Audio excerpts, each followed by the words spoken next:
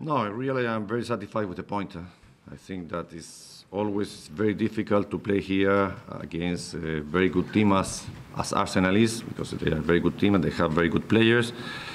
It's a good point when they scored 2 illegal goals. Of course, a good point, because the first goal was unbelievable. 3 fouling continue to Sergio Agüero that the referee didn't want to whistle, and the second foul was a clear push from Welbeck to Company when he cleared the ball with the head. He didn't have any intention to play the ball also in front of the referee.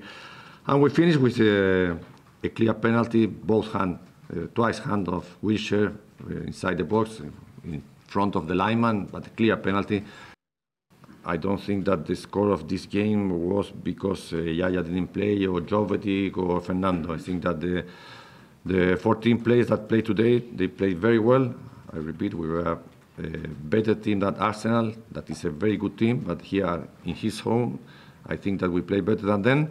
Yaya arrived on Friday for a long trip. He was not able to play today, and I think that we have another difficult game on Wednesday. So I don't think that we had any problem in replacing him with the player that played today.